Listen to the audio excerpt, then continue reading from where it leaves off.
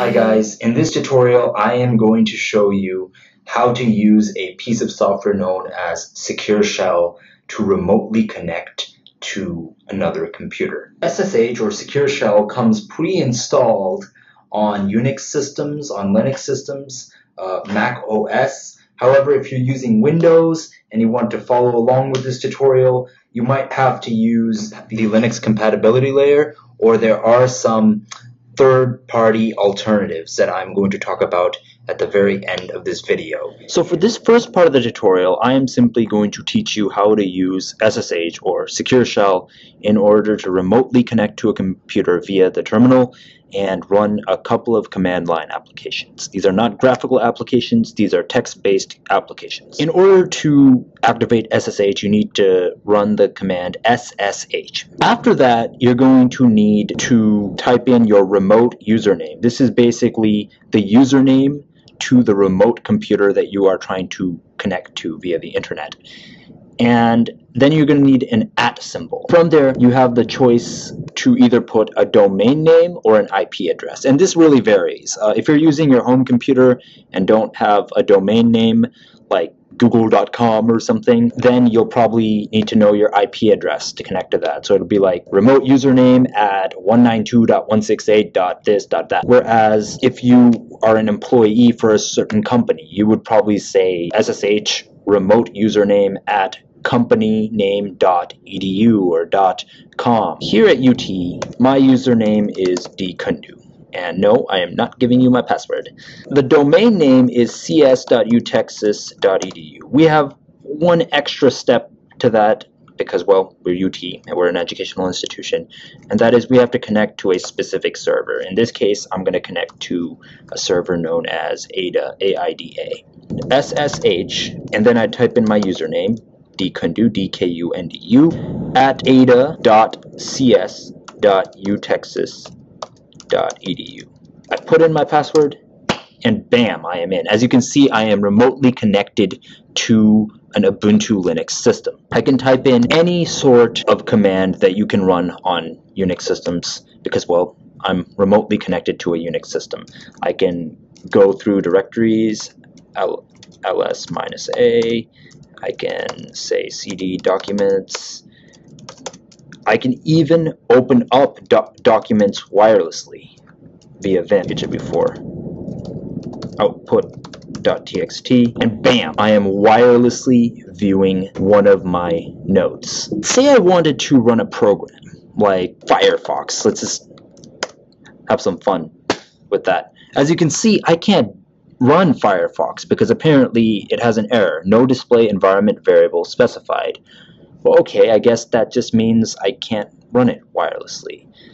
Actually, you can, and I'm about to show you how to do that in the next segment of this tutorial. In this part of the tutorial, I'm going to teach you how to connect to a remote computer system via the command line, but also run graphical programs. The command that we use is SSH remote username at domain name. My username is dkundu, D-K-U-N-D-U, and I also need to connect to a specific server, and that server that I chose to use was AIDA, A-I-D-A. Domain name here for computer science at UT is cs.utexas.edu. Basically, what I'm about to do is add one letter, a hyphen and a Y. And what this does is it allows me to basically use graphical programs remotely on my computer.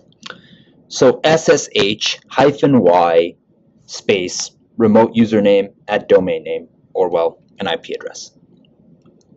Let's try this out with my example. SSH-Y dkundu, which is my remote username, at AIDA, the server, .cs.utexas.edu. Type in my password, and now I can run command line programs. I can run commands, but at the same time, as you're about to see, I can also run graphical programs. So for example, I love using a program called Genie. It's an integrated development environment. Just give this a second to load, and bam, done.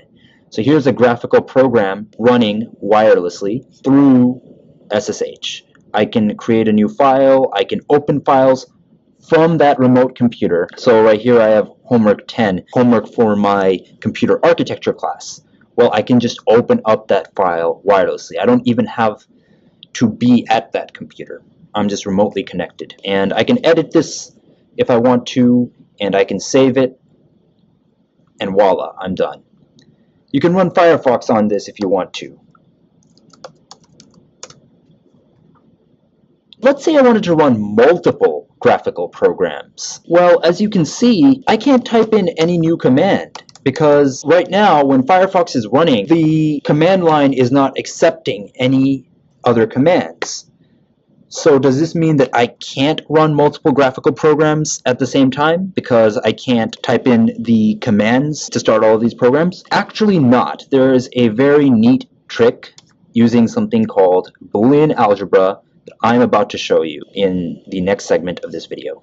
I showed you how to use the command SSH-Y in order to run graphical programs wirelessly. I'm going to show you how to run multiple graphical programs wirelessly, which is a problem that we encountered in the last tutorial. Let me just illustrate that problem for you quickly.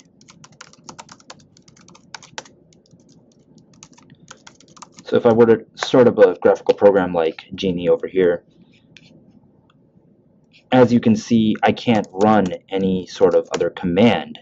And for multitaskers, this will be a huge wake-up call. Obviously, it would be very hard to multitask, if not impossible, if you can only just run one program wirelessly.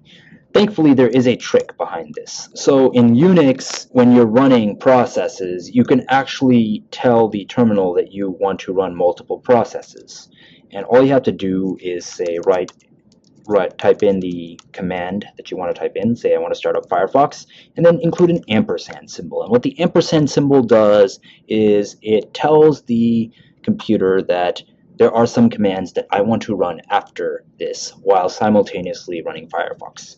So I type in Firefox, it opens, and I have room to type in and open more programs. So if I want to, I can open Genie again. Ampersand, and the command line is free to run even more programs. You can actually run many programs over the internet using this method. However, I want to caution you about something. All of this is dependent on your internet connection. If I were to say run MATLAB, the graphical version of MATLAB, through this internet connection, it would run painfully slow. I heavily caution you to not run too many applications at once, and certainly not heavy applications. So right now I'm running LibreOffice and Office Suite over the internet, and I can just write documents and whatnot and save them to my drive at school wirelessly. So here I am logged in to my SSH session, and I can just clear that. And I'm just going to simply show you how to log out. There are several ways to do it. You can type in log out, you can type in exit, but there's a very simple way. It should work in most cases. All you do is type in Control-D, and that logs you out. The connection is closed. Finally, I want to go over certain alternatives to using SSH directly through the terminal. The main alternative that I want to talk to you about is something called PuTTY, and this is specifically for Windows users. You can use it on a Mac, but people on Windows need it more because they don't have SSH installed, I don't believe. You can just download SSH on this website, PuTTY. It's a free SSH and Telnet client, and as long as you have the necessary information, such as the IP address of the remote computer or the domain name, your username, and your password, you should be fine. It's just like SSH virtually, except you're doing it through a different client, which is PuTTY. That's going to be all for this tutorial. I'm going to leave the links to download PuTTY below, and tell me what you think about this. This has been BenCat. See you next time.